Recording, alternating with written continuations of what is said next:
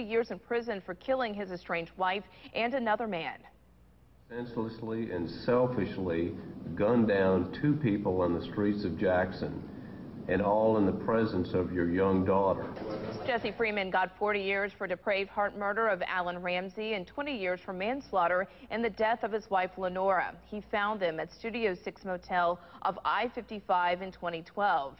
They took off, that is, and he chased them, firing several shots. Their truck crashed and flipped.